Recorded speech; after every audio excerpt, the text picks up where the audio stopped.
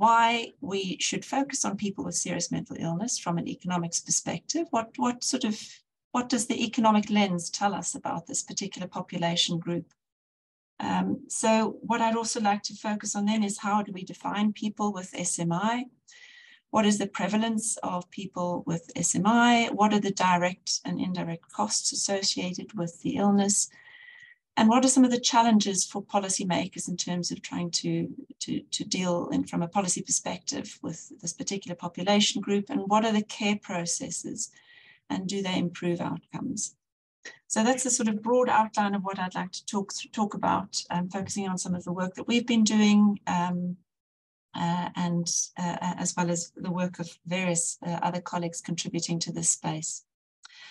So in terms of thinking about why we should focus on people with SMI from an economics perspective, probably the biggest reason would be that people living with SMI experience some of the worst inequalities, with a life expectancy of up to 20 years less than the general population.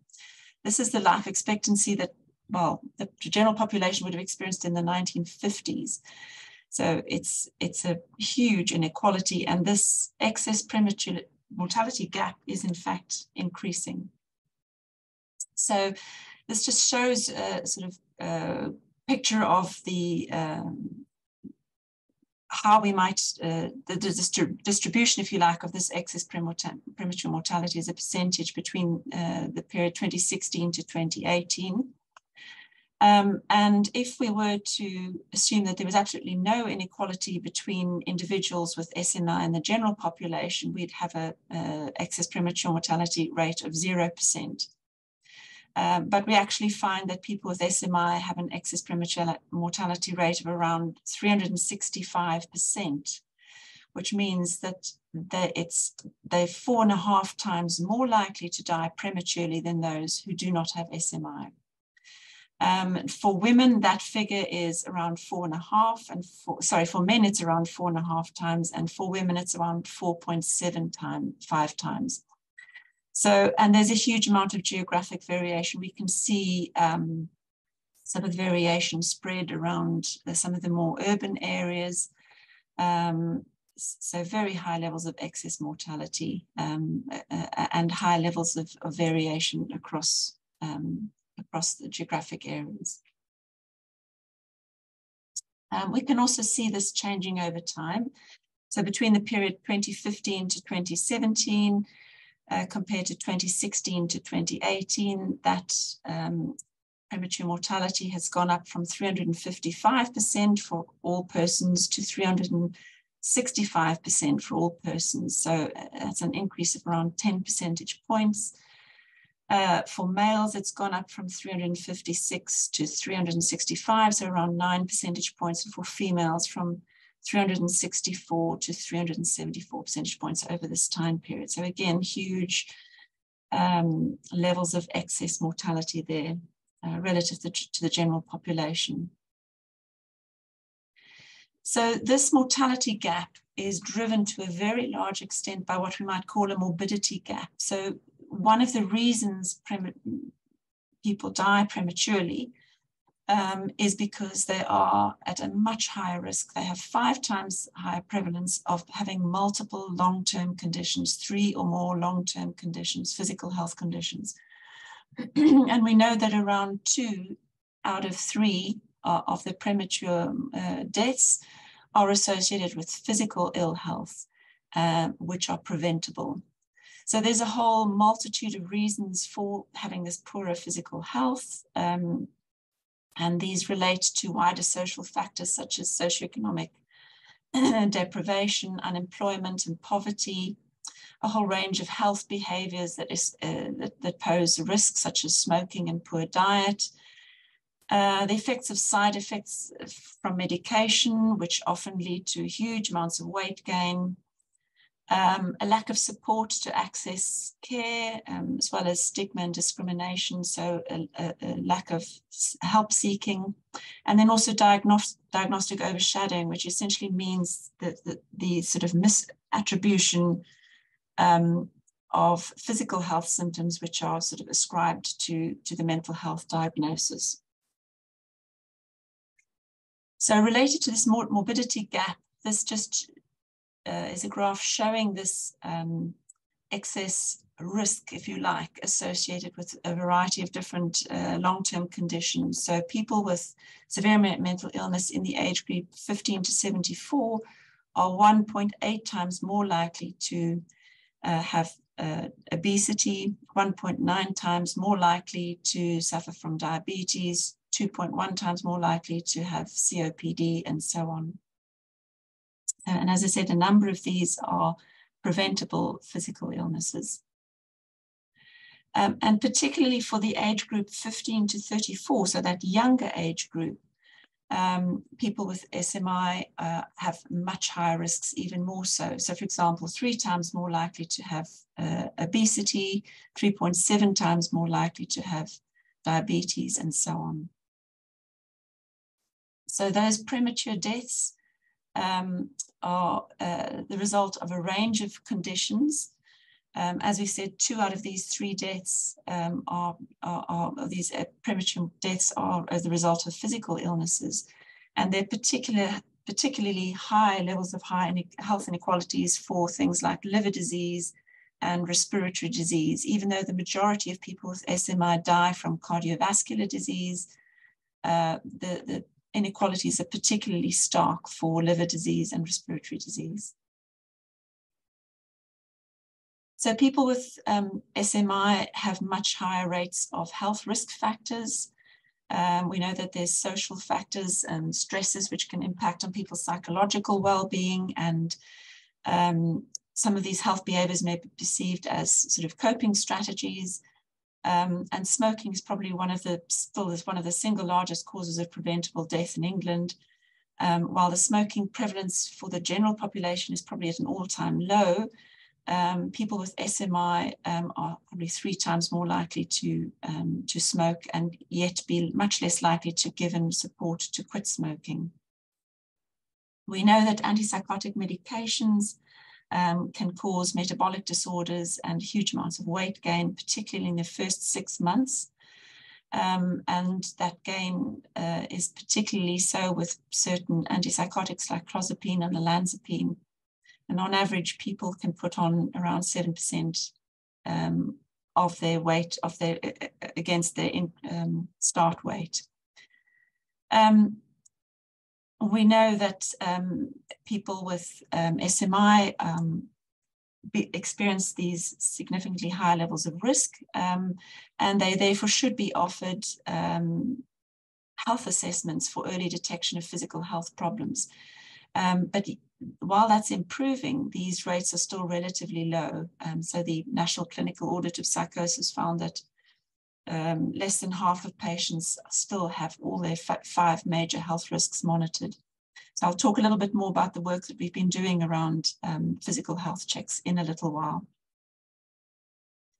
So why should economists care about this? Well, if that mortality gap and that morbidity gap is not enough to signal the importance of this particular area, then I think, oh gosh, I apologize, this has come up in the wrong order. But there are these significant inequalities, as I said. So people with psychosis are probably 15 times at a higher risk of being homeless, 9 times higher risk of living in the lowest quintile household income, so in poverty. They're more likely to live alone or experience social isolation. And they're more likely to live in less safe neighborhoods. Now, we know that good quality, stable employment can be protective for people's mental health, yet people with SMI have around 67 percentage point lower employment rates relative to the general population, yet less than half are likely to get unemployment support. We know this from the National Clinical Audit of Psychosis. So what does this mean? Well, this means that people who are out of employment, it has economic consequences. There will be reduced tax receipts, reduced consumption expenditure, increased welfare payments, lost productivity through absenteeism and presenteeism. So it has a big impact on the economy, and that's of course why economists should care about it.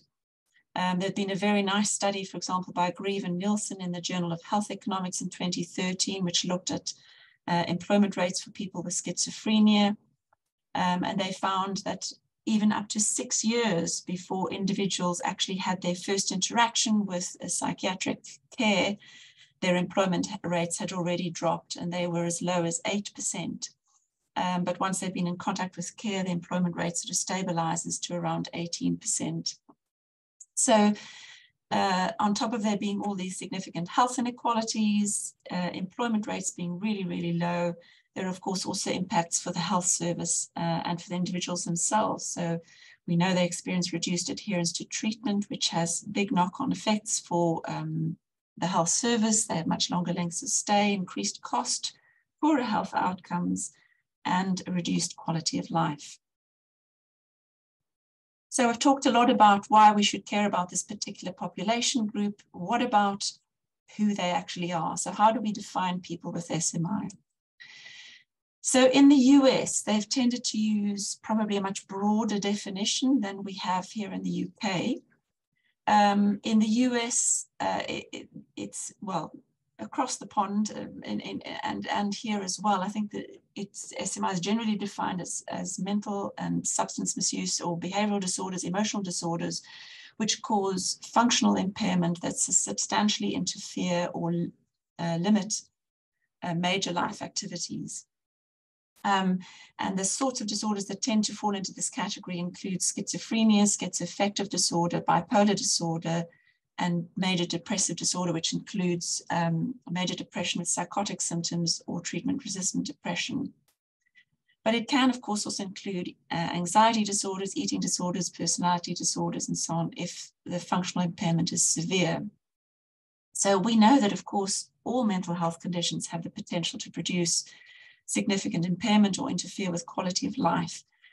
But these different definitions tend to be used, the definitions depend to some extent on how they are used and whether it's for legal or clinical or epidemiological purposes, and often also for funding purposes. So, for example, in the US, some of the federal monies that were being diverted to the states for as sort of block funding depended on the type of definition that they came up with, and they found that the majority of people who met that sort of functional impairment definition were individuals with these particular diagnostic categories, so schizophrenia, schizoaffective disorder, and bipolar disorder, which is why that tends to be that we've now tend to define things by by disease rather than by the functional level of functional impairment. So in the UK, we've got the similar definition of disorders that are debilitating and that cause serious functional occupational impairment. But our definition here has been a lot narrower. So we've largely based it on reporting of individuals who are identified on a primary care general practice register. And that register is incentivized through the quality and outcomes framework. So GPs actually receive these QOF payments to maintain this register. But the definition is really quite tight. It includes individuals with schizophrenia, bipolar affective disorder, and other psychoses, as well as patients on lithium therapy. So, of course, how we define SMI will give rise to very different prevalence rates. So what is the prevalence? Well, for the US, as we might expect, we have a much higher prevalence estimate. So these two sets of figures come from the US from the 2020s, from different sources. They give similar figures, but slightly different. So the one on the left gives a prevalence rate of around 5.6% or 14.2 million adults, whereas the one on the right gives a prevalence rate of about 5.2% of adults and about 13.1 million. And that prevalence rate is particularly high amongst the 18 to 25-year-olds, although the biggest bulk of people sit within the 26 to 49 age category. Prevalence in the UK has we don't actually have a good prevalence estimate. Most of these prevalence estimates have tended to come from the Adult Psychiatric Morbidity Survey, which the last one was in 2014. We were awaiting the one which took place in 2022, which was delayed due to COVID. But our best sort of estimates at the moment come probably from the QOF, from the SMI registers, where we know that around 590,000 people were on the QOF register in 2020. And based on population estimates that year, well, that would give us a population prevalence of around 1.3%.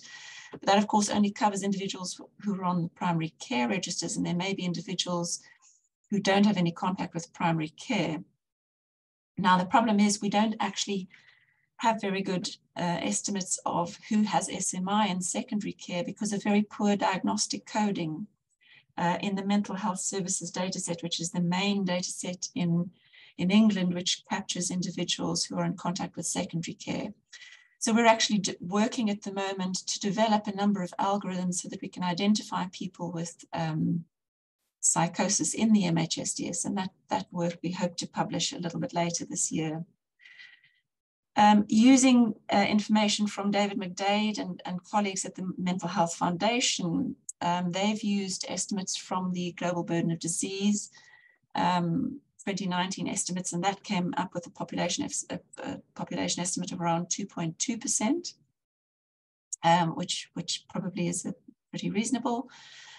And then based again on the Global Burden of Disease estimates, that would suggest that the latest prevalence estimates from those suggested around 980 million people worldwide have mental health condition, and they estimate around 335 million people worldwide would experience SMI. I think that's probably quite a generous definition because that includes people with substance misuse and alcohol disorders, and would suggest around a third of all mental health problems are serious mental illness, which probably is broader than most of the other definitions we would be familiar with. But just using the ones from the Mental Health Foundation, that would suggest this estimate of around 2% for schizophrenia and around 8% for bipolar disorder. But I think the thing I really want to point out to you on these prevalence estimates is just exactly the distribution of this prevalence. And you can see the majority of that falls amongst people of working age. And I think this is why economists really should be looking and focused on mental health challenges, because unlike physical health, which predominantly affects people in older age, these really affect people of working age, so they have real economic consequences. And we can see a similar distribution again for people with bipolar disorder. So this following graph, I think, shows it really, really nicely. This is a distribution of patients with SMI in 2018. We can see the green lines show the SMI patients over the age distribution, and the white shows all patients. And you can see that the green lines really bulging out over the working age groups, particularly so for men, but for women they stretch over into the old age groups as well. But really, I think it shows quite nicely that how it affects people of working age. And then a final one just to show the distribution of the prevalence across these deprivation quintiles. So we can see that people with SMI are 1.8 times more likely to be within the most deprived deprivation quintile. And this is again from 2018 figures. These next two papers look at prevalence, again, by looking at it associated with socioeconomics in mind, as well as environmental factors. So this first paper was done by colleagues from Manchester, and both of these papers are using spatial models. The first one looked at spatial prevalence and showed that people in more socially fragmented and socially deprived areas were more likely to be diagnosed with SMI, but they found a lot of heterogeneity within and between regions. This second paper was actually done by myself and colleagues in York, and we looked also at social deprivation, but moreover, we looked at environmental factors and prevalence of SMI, and we found that individuals who live a greater distance from green spaces with lakes were more likely to have SMI. Individuals who lived in areas with higher levels of air pollution, which was measured as particulate matter 2.5, and individuals who live closer to roads with high levels of noise pollution also experienced higher levels of prevalence of SMI. But we also found a lot of heterogeneity between different conurbations, urban and conurbations. And these just show those two maps, spatial maps from each of those two studies, which I think are actually very complementary and show, higher levels of SMI prevalence in more deprived urban areas, London, West Midlands, the Northwest, and the very Northeast, although the Northeast is not as densely populated, there are some real pockets there of high deprivation. So what are the direct and indirect costs associated with SMI? So this first study used a microsimulation model by Seabury and colleagues to estimate the per patient lifetime costs for SMI in the US, and found that to be 1.85 million US dollars.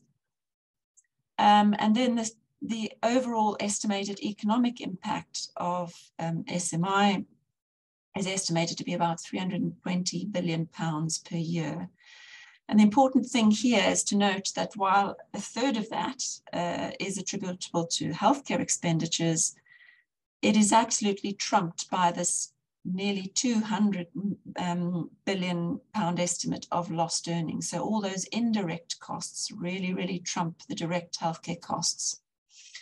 And that's driven by the fact that around 40% of people with SMI are employed, but around another 40% are unemployed or not in the workforce, and 20% have incomes below the poverty level. So in the UK, we know that the overall, this is again from the study from the Mental Health Foundation, they've estimated the overall economic cost of mental health in 2019 at just around 117 billion pounds. So that includes both direct and indirect costs. Those include hospital services, drug staff, time, ambulances, and community care. And indirect costs include reduced labor supply, as I said, lost productivity, premature mortality, reduced quality of life, and also informal care, which is a huge component. But they would also argue that they've underestimated things because they haven't included managing the physical health problems from people with SMI, which we know is a really big component. And it also doesn't include quality of life impacts and health impacts from self-harm and suicide. So it's probably quite conservative, but this in itself amounts to about 5% of GDP.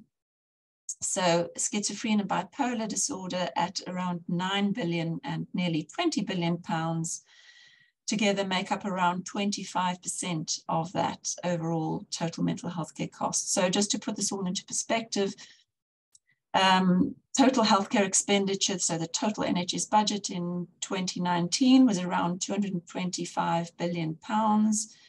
So at 118 billion pounds, call it,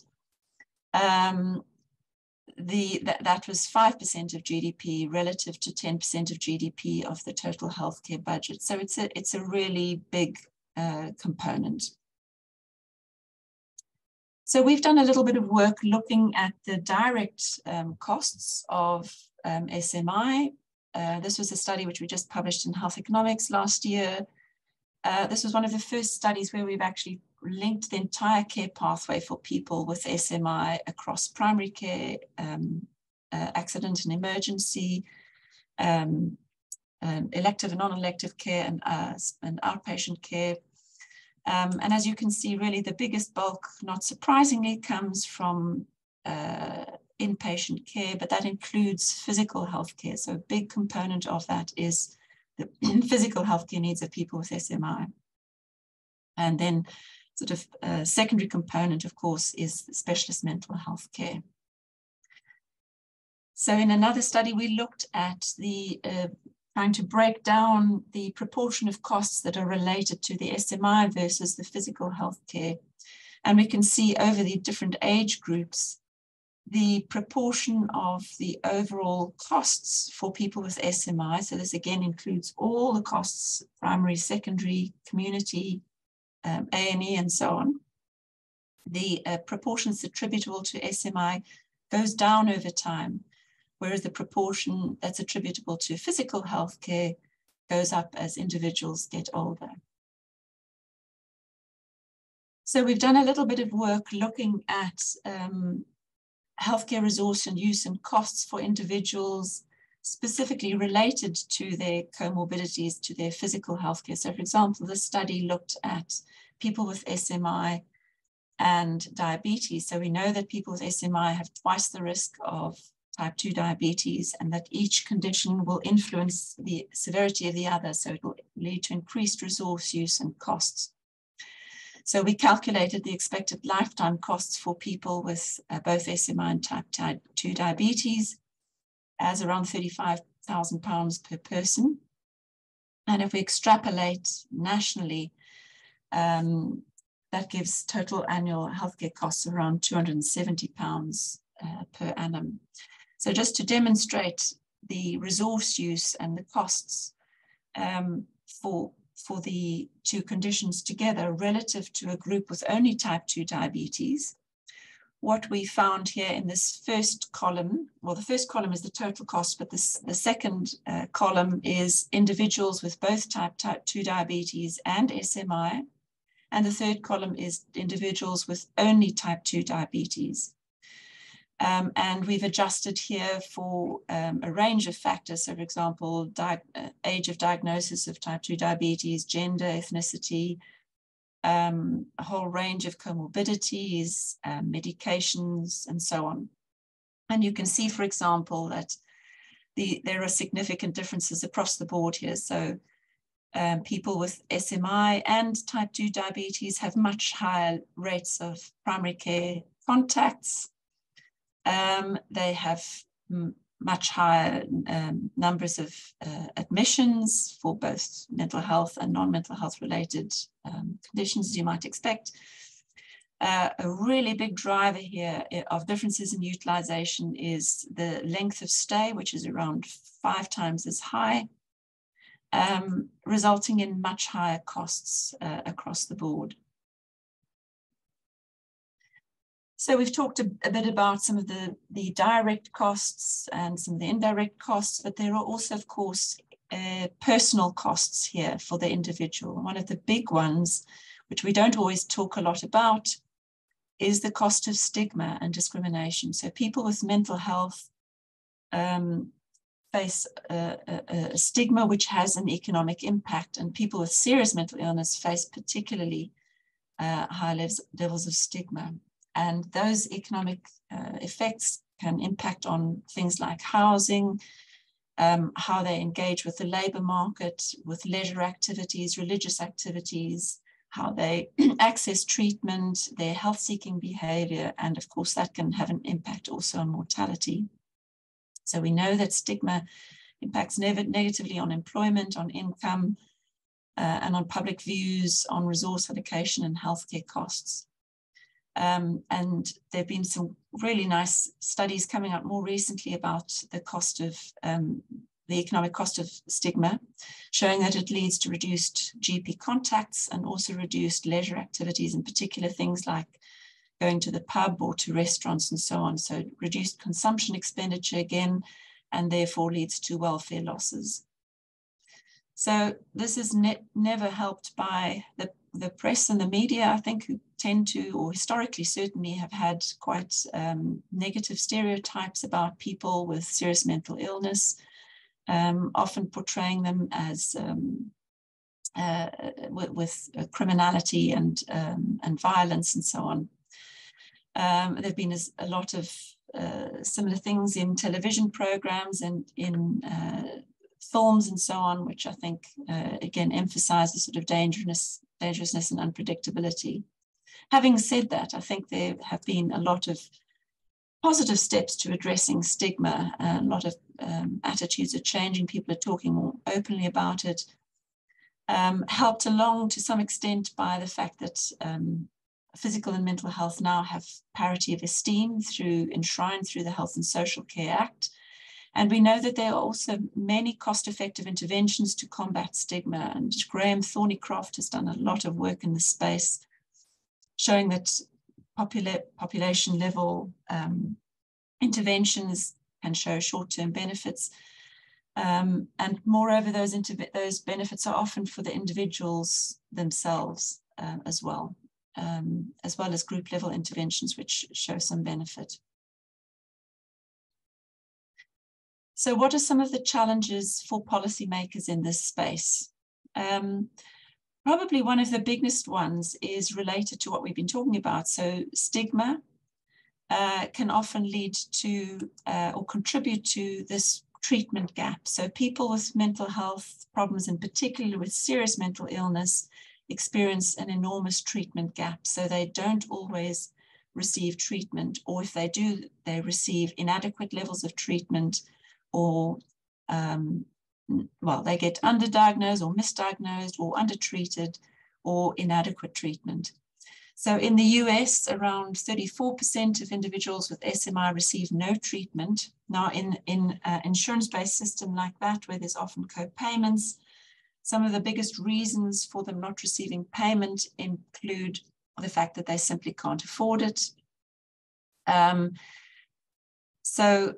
We can see that around 70% of people have health insurance that doesn't pay enough for mental health services, and around 7% just don't have the coverage at all. And around 12% of those with SMI, just just simply lack the means.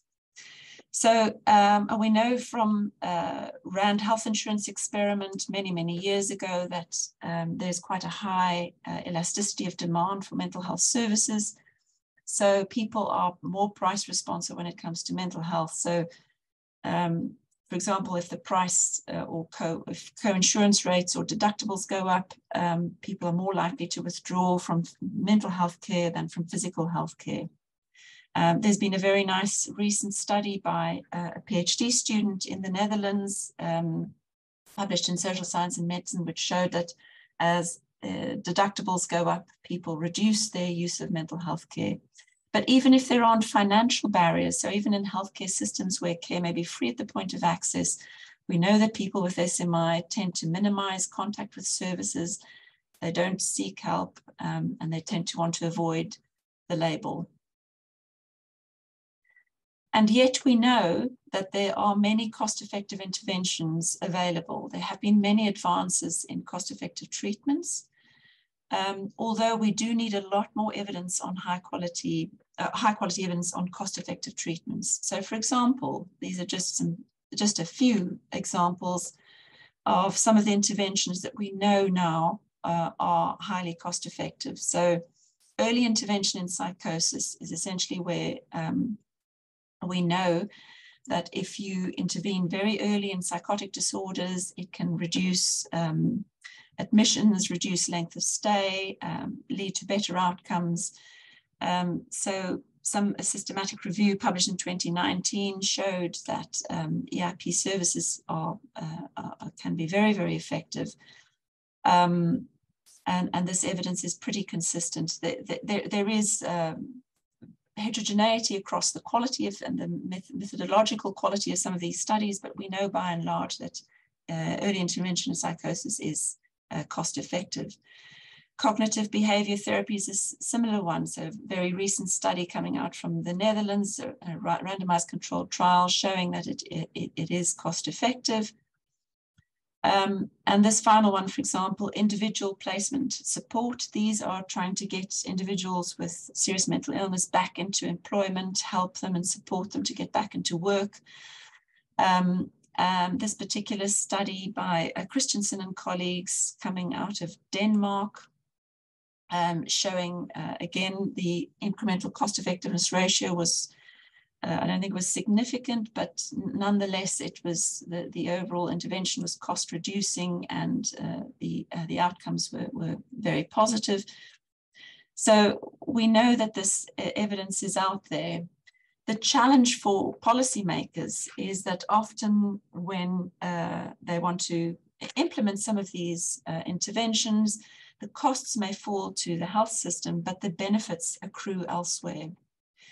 And this is one of my favorite slides. It's from an oldish study now by Martin Knapp and colleagues at LSE, but it shows essentially for every £1 that might be spent on a particular intervention, where those payoffs sit. And some of them might sit in health services, some of them might sit in other public services like education or elsewhere, and many of those might sit in non-public sector services like, or the non-public sector like employment and so on. So we know, for example, these are the EIP services, early intervention and early detection services can can be hugely cost effective. What they help to do is essentially reduce the duration of untreated psychosis. And the payoff there for the health service is pretty big, but there's also an enormous payoff for getting people, essentially being able to get them back into work, and being able to return to employment and education and training and so on. So what are some of the care processes available for people with serious mental illness, and do these improve outcomes? So as we've said, one of the big challenges is actually getting people, that we know there's a treatment gap, so getting them into treatment early, and improving access for such individuals. So we've done a bit of work looking at waiting time standards, which were introduced into the National Health Service for the first time for mental health in 2015. And there was a new 2-week waiting time target, which was introduced specifically for EIP services. And we investigated the impact of that 14-day wait after the first 6 months of it having been introduced. So we compared patients under early intervention psychosis with standard care. We did a difference in difference model, and we matched individuals. And then we analyzed the probability of waiting below the target. And we found, so this dark line shows the EIP services, and the dotted line shows the standard care services, which were not subject to waiting time standards targets. And the probability of waiting, we can see, was much higher for those on the EIP. We see that there's that sort of, those two dotted lines are the sort of anticipation period when the policy was first announced, and then when it was introduced. And we see a significantly increased probability of waiting below target post-policy. So it seems to be the case that providers are responding in the same way as they do for physical health targets. We also looked at whether waiting times have an impact on patient outcomes. And the patient outcome we used in this case was the Health of the Nation Outcome Scale score, which tends to be used routinely for patients with severe and enduring mental illness in the UK. In this study, we controlled for baseline outcomes for previous service use and treatment intensity, and we have found that the longer waiting times were associated indeed with poorer outcomes, particularly those longer than 3 months. So we know then that patients who experience long waits have poorer outcomes. And so actually this incentive to try and improve access and waiting times is probably well-targeted policy approach. We have then did a review of looking at what are the sort of quality of care indicators that are used for people with serious mental illness. We did a systematic review, and we found sort of 6 key themes, if you like, of the sort of areas of quality of care that pertain particularly to people with SMI, although they may pertain to them in both primary and secondary care, although we focused on primary care. And we also focused on quality indicators that are sort of could be routinely measured. So the kind of 6 themes that we came up was coordination of care, so how patients are seen by the same staff so that they don't need to every time they go and see a practitioner, they don't have to restate their history and so on every single time. Substance misuse was another key area. Service provision, access to care was another one. So waiting times, duration of untreated psychosis.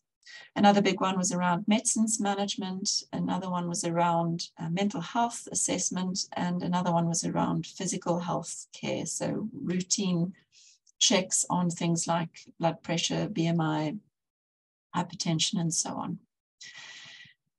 So we did then a very big study trying to look at some of these quality of care measures and look at what the relationship between them is and a number of outcomes.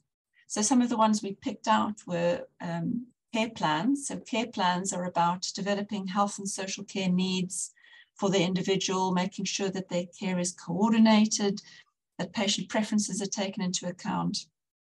So for example, you notice what the individual's signature relapse might be and what they want to happen if they start becoming unwell and so on. Another one which we looked at was annual physical health checks, making sure that things like lipids and BMI are routinely checked.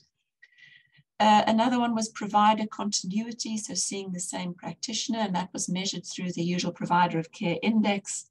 And another one we looked at was polypharmacy, so the concurrent use of more than 2 antipsychotics for more than 30 days. And we looked at whether these care indicators were associated with better or worse outcomes, i.e. did they reduce admissions, A&E attendances, re-entry into specialist mental health services, mortality, and healthcare costs. And I'll just show you a couple of the highline figures here of our results. So we found that care plans and annual reviews and high continuity of care measured through the UPC index all were associated with lower levels of A&E attendances. So this is the hazard ratio for A&E attendances. Care plans and annual reviews were associated with lower risk of SMI admissions, and all of them improved the risk of ambulatory care sensitive condition admissions. So these are admissions which should, in principle, be preventable through good quality primary care. This just summarizes a huge body of work, which I won't go into great detail in. I've sort of summarized some of these ones for you already. We found that polypharmacy was not significantly associated with unplanned admissions or A&E attendances or mortality. And we found that care plans, annual reviews, and continuity of care all reduced costs. So better quality of care, reduced costs. Care plans reduce and annual reviews reduce total costs as well as primary care costs. But we didn't find that any of these actually reduced re-entry into specialist mental health services. And that may be because actually in some situations being in secondary mental health services is not necessarily a bad outcome. It might actually be important for the individual to go back into secondary mental health care. So then we've followed up with a lot of work focusing in particularly on physical health checks. So policymakers have put a lot of emphasis on physical health checks for people with SMI. These are actually incentivized through the quality and outcomes framework. So GPs are paid to do physical health checks. In 2006 to 2010, this was financed through just one composite annual review, and that was then broken down into component parts between 2011 to 2013. In 2014, some of these were withdrawn, some of these measures, and in 2019, even more were withdrawn, but BMI was reintroduced again.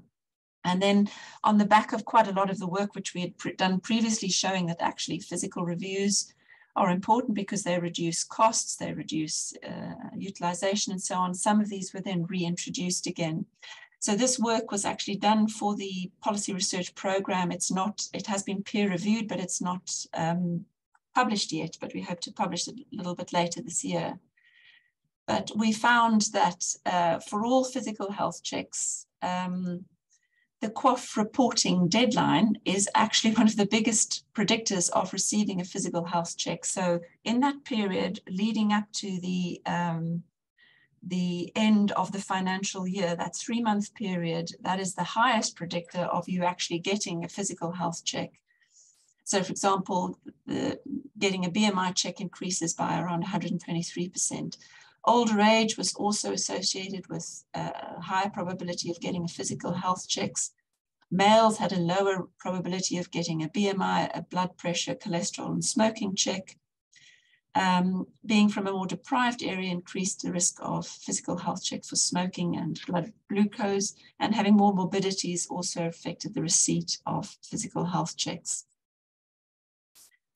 We then looked at whether following a physical health check, you actually get the interventions which are required or prescribed, for example, through NICE guidance and so on for the physical health check. So for example, if you have a BMI above 30, you should ideally be referred to weight management services or get a referral for exercise therapy or get dietary or weight management advice or exercise advice.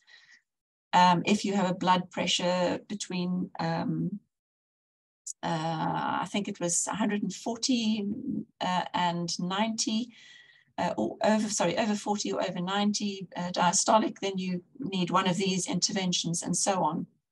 And Q-risk here is an algorithm which calculates the individual's 10-year risk of having a heart attack or stroke. So we had a look at whether individuals are actually getting these interventions following the physical health check. So these are the number of patients in our cohort, and we found that the highest interventions following a physical health check, the higher proportions were with individuals with elevated Q risk and who were smokers, and who were diabetic, who had a high blood glucose levels as well. And the hazard ratios with those suggested that males are more likely to receive interventions after a cholesterol check. Age would increase the probability of receiving an intervention after a BMI, blood pressure, or cholesterol check. Again, deprivation was significant. We didn't find any evidence that the QOF reporting deadline would more likely trigger interventions. But we did find, which is a good thing, I think, because you want those interventions to follow regardless of whether you're at the end of the financial year or not. And certain morbidities also increased the probability of interventions occurring. We then did what I think was quite a neat little difference in difference model to try and capture the difference of when these interventions came into, when they were removed and when they were reintroduced. So we know that BMI and cholesterol checks decreased significantly in the year of their removal. So in 2014, we can see those significant drops for them over that grey shaded area. And then blood pressure, which remained part of the QOF throughout, remained relatively stable over that whole period. So you can see here in 2019, BMI was included again, and we can see, not surprisingly, the BMI goes up again. So we've run the difference in difference model and just used it to try and explain relative to the blood pressure, which was not removed. We find significant changes in behavior as a result of the QOF incentives coming in or out. So it does seem to suggest to us that incentivizing GPs to undertake these activities does help in them actually happening. So these healthcare processes are important and they lead to better outcomes. So in this study, we looked at, as we said, we know that SMI often is associated with comorbid conditions and that these interact and they can lead to poor outcomes for both. So we looked here at the SMI, at the healthcare processes for people with SMI and type 2 diabetes. And we found that they have much higher consultation rates, yet, and more frequent health checks, but yet there's still this increased mortality risk. And we found that that's most likely the result of underdiagnosis of cardiovascular disease and poorer access to specialist care. So I'm just conscious that I'm running a little low on time, so I'm going to race through this, but just to show these elevated probabilities, risk ratios for consultations and for health checks, as well as for emergency admissions, but yet we still have this higher mortality risk for all cause and for cardiovascular disease. We've done quite a lot of work now also around multimorbidity. So when individuals have more than one serious mental, long-term condition alongside SMI, and we know that individuals have a much higher prevalence of having 2 or more, 3 or more, or 4 or more, or even more, 5 or more long-term conditions relative to the general population. So we did a study looking at multimorbidity and the patterns of multimorbidity, because health systems are not always designed to care for individuals with these complex presentations. So we ran these latent class models looking at the clusters or the groupings of long-term conditions with similar disease patterns. And we've identified 5 latent classes. So it does suggest that we need to move from these single disease care pathways to much more integrated care pathways. So that the patterns that we found was a latent class of the dependency cluster, where we found substance dependence and alcohol problems loaded very strongly onto this first class. Skin disorders, atopic, loaded onto the atopic cluster. There was a pure affective cluster, there was a cardiovascular cluster, and then there was a complex morbidity cluster, which had a whole range of these conditions loading onto that final latent class. So I hope I have outlined to you why I think this is a really important area for us to focus on. Just a few final thoughts from me. SMI, we know, leads to significant cost to society, to health services and individuals. There's significant challenges around access. Early intervention is important. We need to ensure high quality care, and particularly so post-pandemic, where the health services, I think, across many healthcare systems are under increased strain. We need more high quality evidence on cost-effective interventions, but we also need a more joined up thinking in terms of some of these spillover costs and benefits across different parts of the economy. And there are really bigger societal challenges here, thinking about socioeconomic inequalities, poverty, social fragmentation, living conditions, and environmental conditions as well.